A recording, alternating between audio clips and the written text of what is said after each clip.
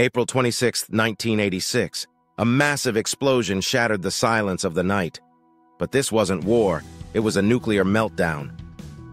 At the Chernobyl Nuclear Power Plant in Ukraine, a late-night safety test at Reactor 4 went horribly wrong.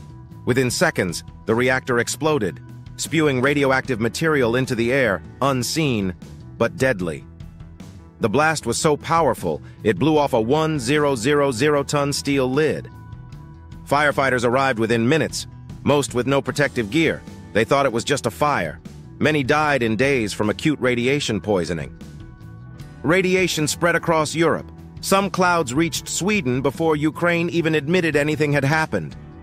More than 350,000 people were evacuated. The entire city of Pripyat was left frozen in time, swings still swaying, dinner still on tables. Chernobyl exposed government secrecy and the terrible cost of human error. Decades later, cancer rates in the region remain high, and the exclusion zone is still dangerous.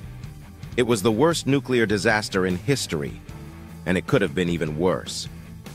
Chernobyl wasn't just a mistake. It was a wake-up call for the world. Hit like if this story opened your eyes, and subscribe for more real events that changed history, but were nearly forgotten.